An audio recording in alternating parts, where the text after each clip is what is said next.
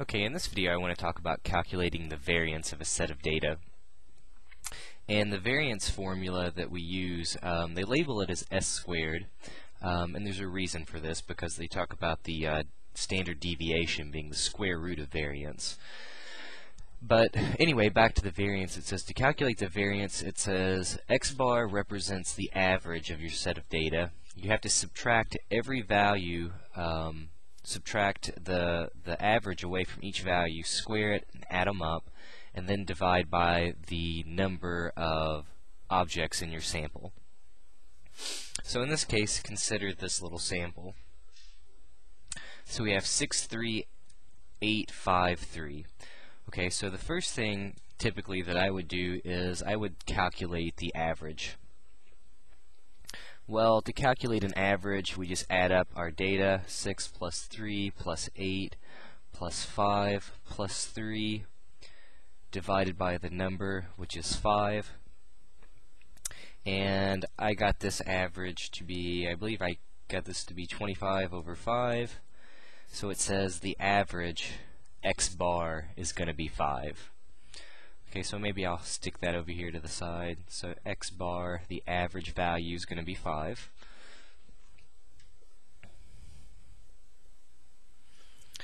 Okay, from that now we have to calculate,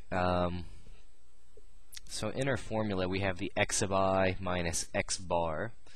So all that means is you take every number and subtract away what X bar is. So 6 minus 5 is 1. I'll take 3 minus 5. I'll take 8 minus 5. 5 minus 5. And then also, again, 3 minus 5. So let me calculate that. Looks like we get negative 2, positive 3, 0, and negative 2. So the next part in our formula, it says we have to add up the sum of the squares.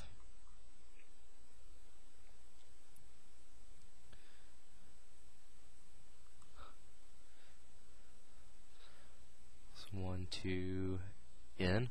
Okay, well, we've got the values for each of the squares. So now all we need to do is simply, well, excuse me, we didn't square them yet.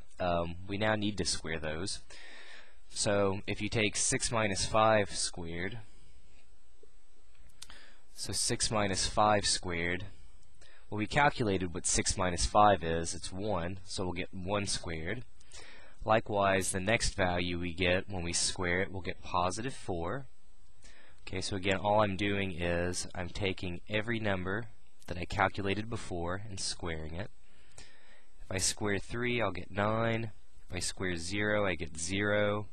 If I square negative 2, I get positive 4. So if I add these numbers up, 1 plus 4 plus 9 plus 0 plus 4, I got this to be 18. So again, that's what the sigma means is, it means to add all the values up. Okay, so we've done that part now.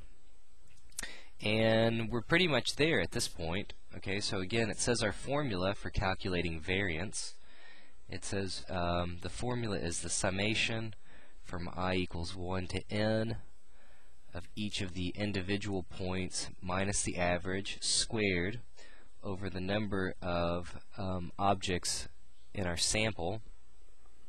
Well, we just calculated if you take each point minus its average, square it, add it up, we got that to be the number 18, so that's what we just calculated on top. The number of objects, well, we can count 1, 2, 3, 4, 5. So we'll have 5 minus 1 on the bottom, or 18 over 4. And it says the variance, therefore, S squared is going to equal 4.5 for this set of data. So again, all the variance is, somehow it's a measure of the spread of your data. It's just one way to measure the spread. So it basically tells you, you know, how close together are your numbers.